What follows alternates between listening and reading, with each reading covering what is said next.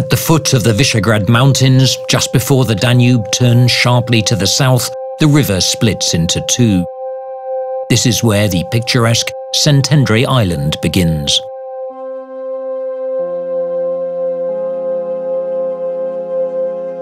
Much of the island is cultivated, but its natural assets are unrivaled, and it's also a main source of drinking water for Budapest. Man and animals have been living in harmony on Szentendre Island for centuries. To this day, hundreds of bird species nest on the island.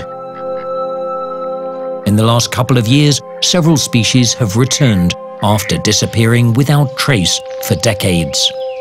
Beavers seem to feel at home on the recently recaptured riverbanks. However, there are animals who find the return seriously challenging.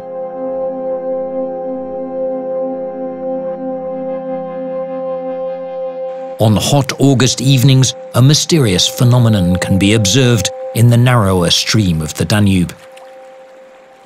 Szentendre Island is linked by a single bridge to the mainland, the Zoltán Tildy Bridge at Tahitótfalu.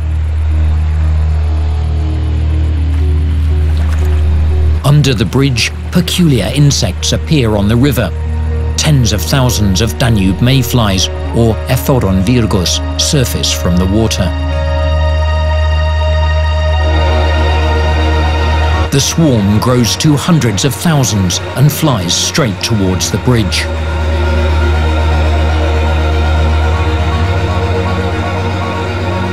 It's as if the lights on the bridge held the insects spellbound.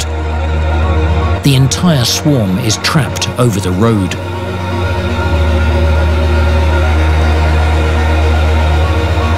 Car drivers can hardly see the road. The mayflies are laying their eggs onto the road and, having fulfilled their life's purpose, perish. The mayfly is a protected species. Each one is valued at €30.